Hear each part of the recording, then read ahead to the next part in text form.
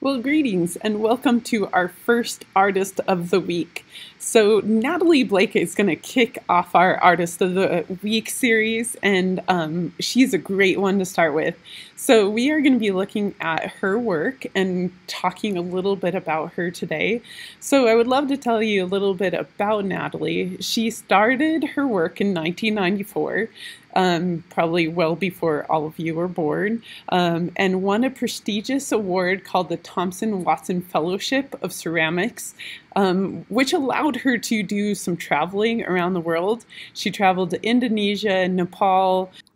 Then upon returning, she went to southern Vermont, back to southern Vermont, where she started creating a lot of her curved vessels and like some of her hand-carved tiles that we're going to really look at today.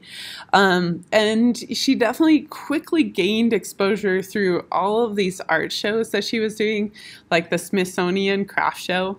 And now she has really a lot of years of experience. She's been at it for 25 years. So she definitely continues to make her vessels and create the new designs and styles on these vessels. So let's take a look at a few of her vessels, and then we will check out her tiles as well. So once again, we are on her webpage, and this is a great place to check out her work. And also just the work of artists. A lot of artists have these incredible web pages with beautiful images on them. So as you can see, she makes these really beautiful forms. And then a lot of times she uses what is called the sgraffito technique to carve into her pieces. So let's check out a few that are in stock. So she is definitely selling a lot of her work. And you can definitely tell that she, makes this her living. Each one of her pieces is going from anywhere from 125 to 425. So she makes these vessels, but along with her vessels, she also does very cool tiles. So let's go back to check out a few of her tiles. These are so cool because they are installed into a lot of different places, and we'll talk about that a little bit. So first, though, let's talk a little bit about her style. So she uses this textured design to really get into her style, and uses, like we were talking about, the sgraffito technique. So you can really see that in her tree of life here.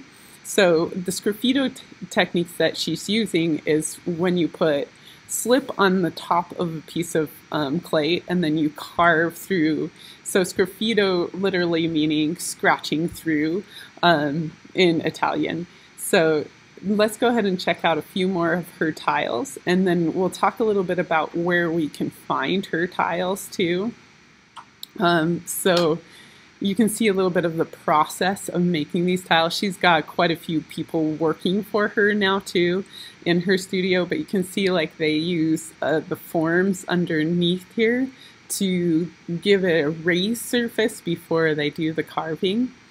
So yeah, let's go back up here and look at a little bit more of the installation portfolio, because I think this is really cool to see that she has pieces in all different areas. So these are in healthcare facilities, and her installations can be quite large, as you can see, and they're quite beautiful.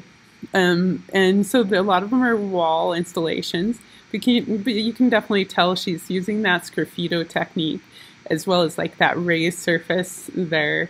To show off of her sgraffito technique. I hope you enjoyed getting to know Natalie Blake and her artwork a little bit better. And next, we will be looking at how we can make our own tiles using the sgraffito technique.